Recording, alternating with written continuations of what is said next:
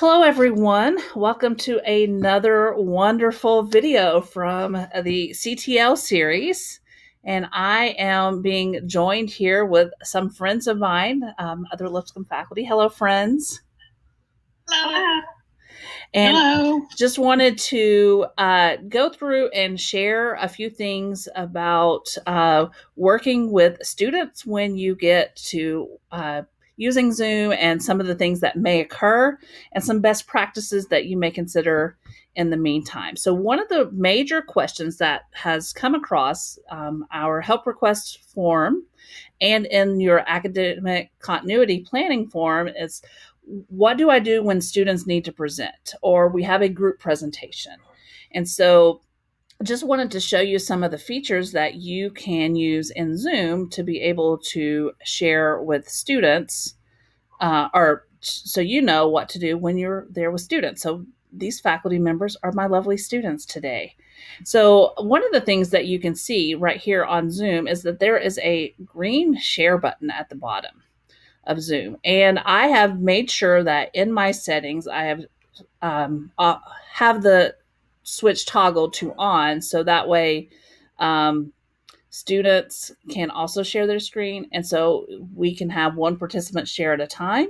And so if you're doing presentations, when it's a student's time to present, they can share their screen. If you're doing a group presentation, a recommendation is to have one person be in charge of kind of moving the presentation along for the group, and then kind of working on their transitions to make it from one person to the next. So we're going to start off with just that. And so I'm going to ask Julia if she will be willing to share her presentation with us today. Thank you, Julia. Yes. Okay. So this is a presentation that I've been working on for my class that's on Saturday. And as you can see, I'm just trying to give them an overview of things we're going to work on. And then these are our class norms that we already set together. So just reminding them of some things and also helping them to understand what they're going to get from this particular session with me, and then still do some community building. So that's how I'm looking at starting that class. Yeah. And so, you know, when Julia, do you mind sharing again? And let's talk about a few things. So you see that when you're in the share feature and you are in speaker view versus gallery view. So that I am currently in gallery view right now. And so I can see the presentation on the left side. And then I have all of the participants right here on the right hand of the screen. It may be different if you're using a tablet or a mobile device, just heads up on that. And I can also change how big I want each of those to be. So if I have lots of students, I can actually drag this line over to make the presentation smaller so I can see more of the heads.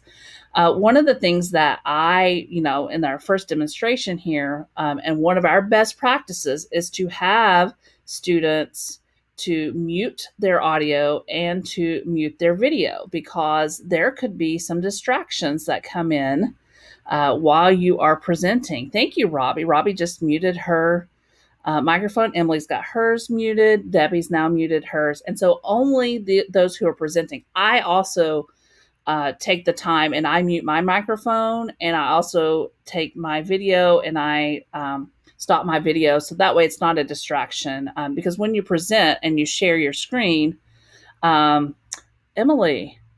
So sorry. See, once again, there's all these distractions that people are watching instead of actually watching the presentation. Because Julia, when she presents, Julia, what do you see on your screen right now as you're presenting? Well, right now I'm just seeing you because I've changed my view to speaker. Right. So you're seeing just you and my slides. Right. So she's changed hers to be the speaker view, so only the speaker and the slide. And I'm going to change that right now. So this is what. Because Julia is sharing her screen, then I see her in my speaker view and the presentation as well. So, that's a best practice, because you don't know what kind of interruptions would come in, per se, like Your husband walks in and wants to ask a question. A child walks in to ask a question. Your cat goes across your screen. Any of those things that might occur. You can also take the chance, and if there's an interruption as the speaker, a snack. Hey, I'm on class right now. You gotta go. I'll be right there. Okay. You can see that while Emily was speaking and she's speaking, I've got the option right here on my screen that I can automatically go ahead and unmute there, Emily. As the host, I have the opportunity that I can mute her. So I can go through, and I could also, I can stop her video as well. So I've stopped her video for now. And let's say that all of a sudden Robbie is being very disruptive and lots of distraction going on. I can stop her video as well. So now it's just left to Julia, Debbie, and me on my gallery view. So, this is something for you to think about as you are having students present. And they can present a lot of things. Thank you, Julia, for sharing that. I'm going to switch over and toggle to speaker view.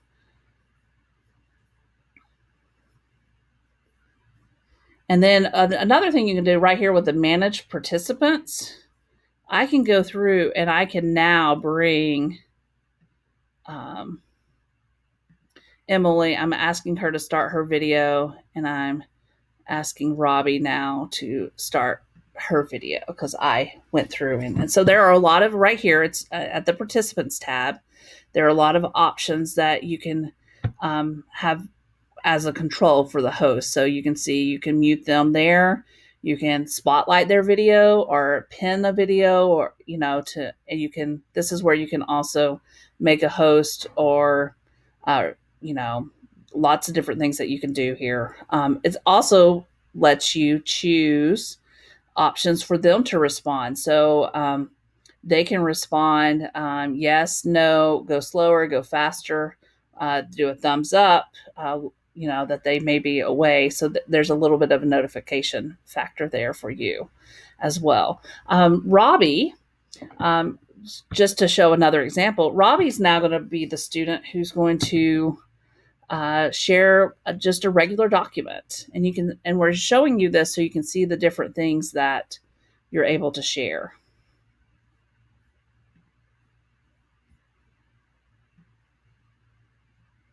Robbie, you're muted.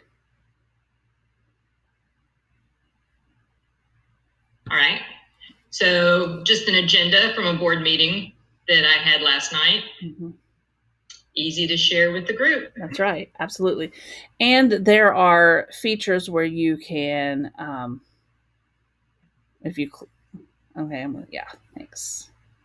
You can stop as the host. And this is really important with the Zoom bombing that's going on right now with a lot of people getting links, which is why it's recommended not to put your links out there publicly. Just share it in email or with your. You can also do a whiteboard, desktop as well. So lots of different things. So you could pull up a Google Doc, and let's say it's a collaborative doc that we're all working on together. And so we would all be able to collaborate together on that document as well. So that's another great feature. And one of the things I recommend, students have the free Zoom accounts as well. And especially since if you're already notifying them that you're going to be using Zoom, so they could practice, they could form their own meeting and be able to practice their presentations together as well. So I'm going to open it up to my participants here of other best practices and tips because we've all had opportunities where we've been able to use Zoom at a synchronous time with students, and some tips that you would share as well. Oh, Debbie, you're muted. I'll go ahead. So one of the things that I think you saw that in Julia's presentation actually is that she has norms that she has already set with her class. And so since this is going to be something new for my undergrad classes, I'm going to talk about on our first meeting next week. We're going to do a Zoom session, and we're going to talk about norms for the class now that we're transitioning to this virtual environment, and kind of best practices, kind of like you're doing here with this video, but kind of best practices of things to do and not to do when we're in Zoom. Mm-hmm. Yeah. Mm-hmm. I think that's a good point too. The setting the norms and the expectations. I teach online primarily, and I have honestly had students coaching soccer games while we were having synchronous sessions. And, the idea is, well, I'm on the synchronous session, so I have met the expectation, but I'm seeing blue sky and this head bobbing up and down. And he forgot and he started yelling at some of his players. There is a tendency to take this too casually. And so I just want to amen Emily's suggestion that you set norms right up front about what will be involved in those sessions. Yeah, absolutely. Mm-hmm. And I would add that I don't think you can assume that every student in your class knows how to navigate Zoom. Mm-hmm. You almost, the very first time you meet together on Zoom, just kind of pointing out the different ways that the students can navigate, how they can mute their video and their microphone, whatever norms you want to set, like Emily said, around muting. Mm-hmm. If the norm is, or the expectation is that they're fully engaged, then maybe you always want to see the video, but you don't want to hear their background noise. So thinking through that and really laying out those expectations and helping them to know how to navigate the self. Yeah, that's a great point. The first time that you meet with your students, don't assume that you're automatically going to go into full force with this for the first time. And I know because I have a feeling a large number of people may be really discouraged in that and kind of do low stakes. And maybe it may be Monday or Tuesday, your first class meeting, that you just are checking in, but also given the time of like, hey, Robbie, I would like for you to if you will, Robbie, just put a little message into chat for everyone so we can practice using the chat feature now. Or I would like for you to do this. So just, as Julia said, that opportunity to kind of get some hands-on experience themselves with using the tool. And I love it because sometimes a student will share something with me and I'm like, oh, I didn't know that. And see right here, now I've got this chat going up. And so I'm able to take a look at that as well. And you can respond. And I think that's what talking about those expectations, Emily, talking about the expectations for chat as well. In one of my settings, I have toggled on where students cannot have a private one-on-one chat with each other during the session. They can either chat directly just to me or to everyone. And that's, students really need to watch that because I've had a situation where I've been in a class session and a student meant to do it to just someone else and send it to everyone. And I was able to see that comment and was not, well received from the instructor side of things on the comment. And so we addressed that and talked about those expectations. Other best practices.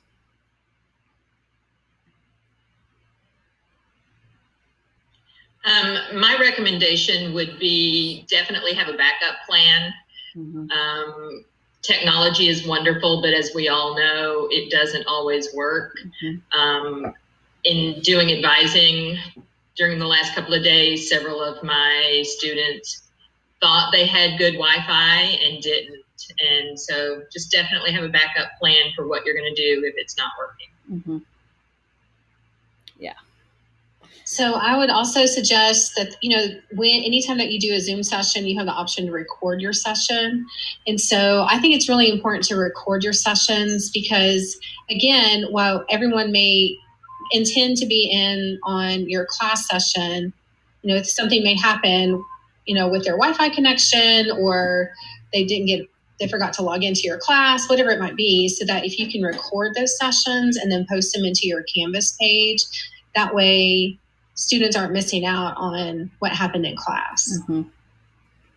Yeah. And, you know, not everyone may have access to internet at the time in which you're having your synchronous class session. And I know for my own, you know, instance, I've got a lot of times this week where it says that my connection's unstable, or my internet connection is low because the entire world is now all conversing remotely. And so, you know, that's a lot of bandwidth, but it also provides an opportunity that with recording, you can, you know, students can go back and watch it later as they're prepping for finals and all of that good stuff. And if you're not going to if you don't have the setting to record automatically, then maybe assign someone that they, you know, because you might want to do a quick check-in first that you don't want to record.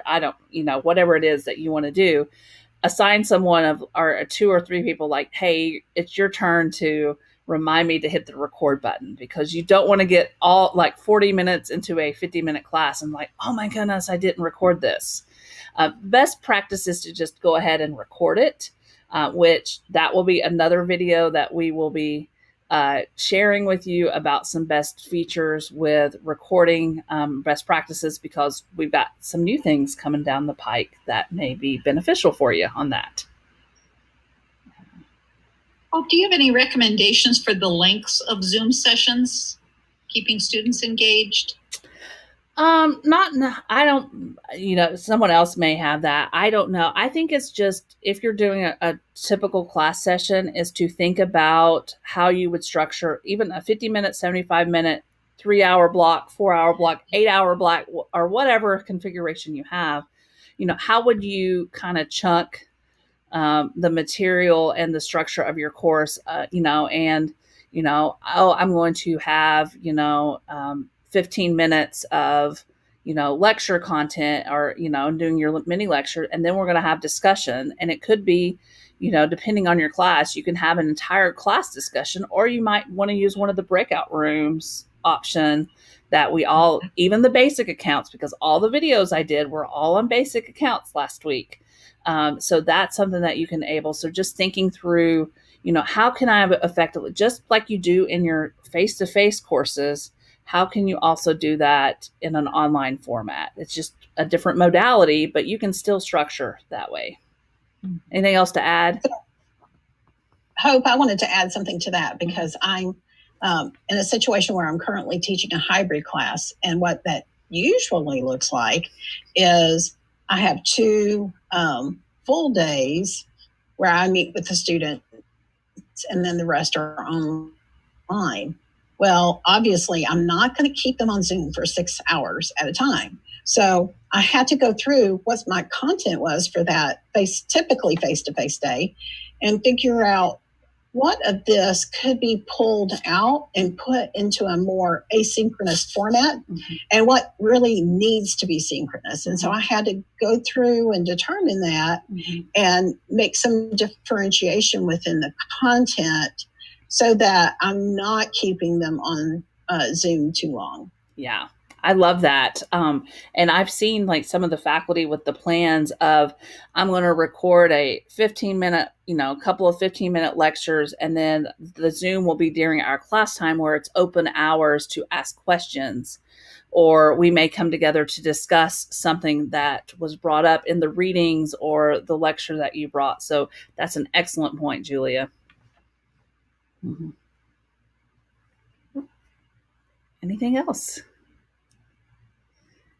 It's so easy.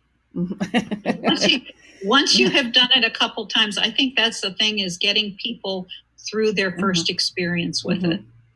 Yeah. And I like the suggestion of maybe having a time where you just kind of get together, and not as an official class session, but just play with it, and have somebody present, and have somebody, because it really helps them understand that, yes, you just click on it. It's okay. Right. Yeah. And that opportunity, you know, that's what I just reached out, and I was like, hey friends, I know that you've done this online, you know, would you be willing to join me for a little chat this afternoon, and let's demonstrate a few things for faculty and show them that, you know, it can be done. And it's a learning curve for some people, you know, faculty and students. And so let's practice with this, and thinking through, like Debbie said, you know, practicing, okay, I'm going to give, Debbie the screen, she's going to share something, and then Emily's going to share it. And so what does that look like? And just being aware of that as well. Mm-hmm. So I wanted to add one more thing if I could. Yes. I had a conversation with another faculty member this morning, and she had her class, excuse me, on Tuesday night. She basically told her students, I'm going to try breakout rooms in Zoom, but I've never done it before. So, we might run into a few kinks, but know that we'll just work it out together. And so she just was very transparent and honest with them up front to say, hey, I'm learning about this together. Mm-hmm. And she said it turned out to be a great class period, and they stayed on together for 2.5 hours. Mm-hmm. So that was just an amazing testimonial that I heard this morning. I love that. And I think we're going to hear more of that as we go along in this process. But, being that transparent, I feel like I've never done this before.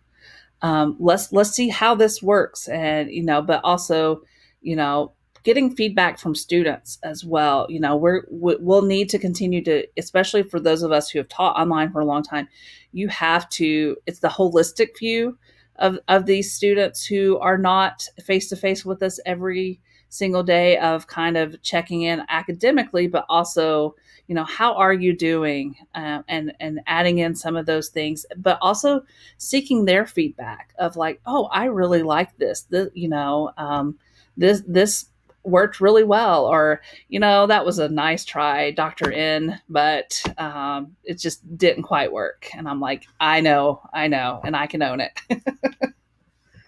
Yeah, excellent. Anything else?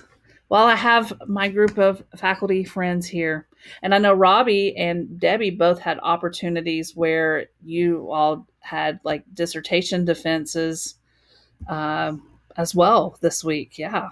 Mm-hmm. And they survived and you survived. Yeah, it went very well. The committee members were able to move into a breakout room to discuss after the defense occurred. And then we went back into the room. So again, we used all the features that Zoom offers, even for something as momentous as, defense of a dissertation. Mm-hmm. I thought using the breakout rooms for the faculty for the deliberation was really a great idea. It works beautifully. That's a great idea. And thinking about for some faculty who may be having senior projects or senior design projects, that so how did you all kind of organize, getting you all into the breakout room? That's a great idea. Mm-hmm. Yeah. So we just had, one person who set up the breakout rooms, and because we initially thought we were going to have separate Zoom sessions, mm-hmm. but the breakout rooms totally took care of the situation. That's great. Yeah. And so thinking about some of these senior projects that'll be coming down in a, few weeks, and using Zoom to do that, and then having the faculty to kind of go into the breakout room. I love that. Emily, did you have something else to add? I was just going to add, I know that we've kind of talked about students. This is going to be new for students too, but Robbie and I both have been in advising this week, and all of my advising sessions have been through Zoom, and my students have really handled it very well. Mm-hmm. So I was pleasantly surprised, and I think I had one maybe who had used them before, and the rest had never used it. And they just kind of jumped in, and we worked through things, and I felt like the advising sessions went well, and I think they were happy to just kind of have contact with people. So I think that this is going to be a positive thing for our students. Mm-hmm. Yeah, absolutely. I mean, think about all the in the professional setting, all the remote meetings that occur, and having to think through these best practices as well. So we're just giving them a heads up on some real world opportunities. Mm-hmm. Right. Yeah. We used on Tuesday, we used it to conduct 12, I think maybe 14 or 15 writing assessments for people that are applying to the EdD program. And Zoom is just so incredibly flexible. Mm-hmm. It worked flawlessly. Mm-hmm. And despite the fact we were having severe storms, and one of the participants was under a tornado watch, but overall, it was just so smoothly conducted. Mm-hmm. Worked very well. Excellent. All right. Well, I want to just say thank you to all of you all for participating and jumping in this afternoon as we are continuing to adapt and learn new things and sharing your own experiences as well. So it's not just coming from CTL experience. We have some faculty members to share their experiences as well. So thank you, ladies, so much. Good to see everybody.